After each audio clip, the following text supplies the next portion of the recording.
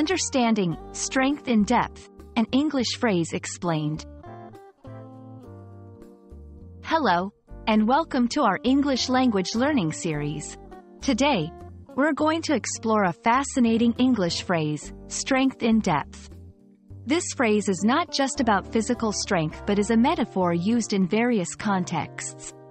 By the end of this video, you'll have a comprehensive understanding of this phrase and how to use it effectively in your conversations.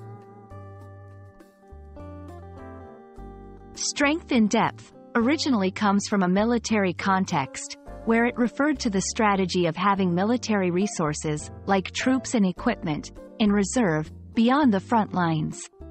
This ensures that an army remains strong and capable, even after facing initial challenges. In everyday English, strength in depth has come to mean having an abundance of resources or talents at one's disposal. It's often used in sports and business to describe a team or organization that has a lot of talented members, not just a few good ones. Let's see how this phrase is used in various contexts. 1. Sports.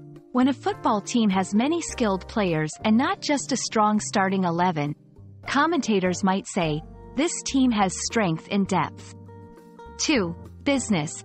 In a company with many talented employees at all levels, a manager might boast about their organization's strength in depth. 3. Personal development. This phrase can also apply to individual skills. For example, if someone is skilled in multiple areas, they could be said to have strength in depth in their abilities. Now that you understand the phrase, here's how you can use it.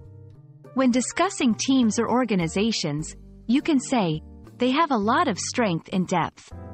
To compliment someone's varied skills, you might comment, "You really have strength in depth in your skill set."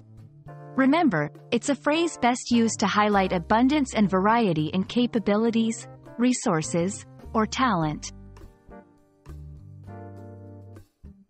We hope this video has helped you understand the phrase, strength in depth, and how you can use it in your daily English conversations.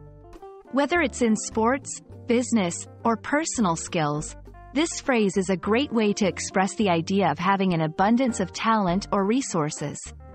Thank you for watching, and happy learning! Keep practicing, and you'll soon be using English phrases like a native speaker.